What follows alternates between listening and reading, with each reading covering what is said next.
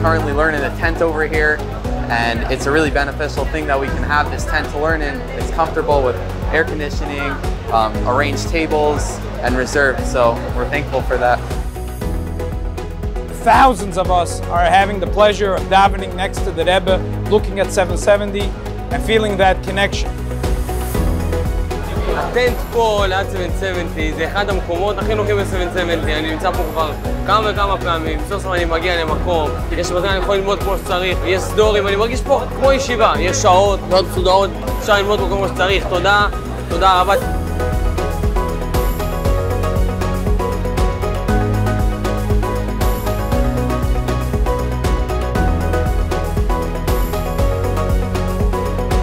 This tent, which was built this year, last year, and for the last few years in front of 770, is an extension of 770.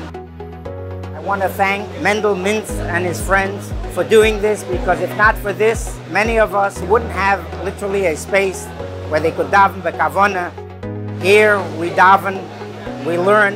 It's mamish, has the same Kedusha 770.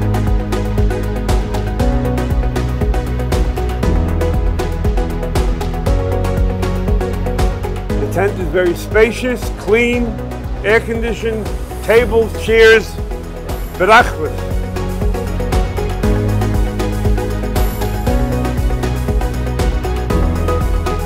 כשנגיע לפה יש פה מרחב, יש פה מזגן, בבוקר יש פה קפה ומזיינס, יש פה אווירה של לימוד.